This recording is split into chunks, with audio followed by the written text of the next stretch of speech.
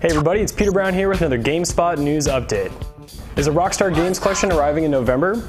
According to retailer listings, Rockstar Games is preparing a compilation pack featuring Red Dead Redemption, LA Noire, Midnight Club Los Angeles Complete Edition, and Grand Theft Auto episodes from Liberty City for Xbox 360 and PlayStation 3.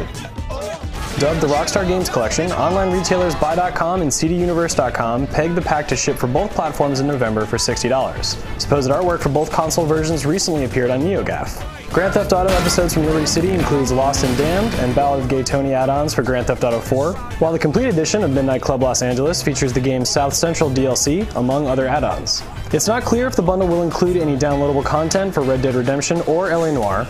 Neither Rockstar Games nor Take-Two had responded to GameSpot's request for comment as of press time. I want him dead. For more stories like these, hit like and subscribe and follow GameSpot News.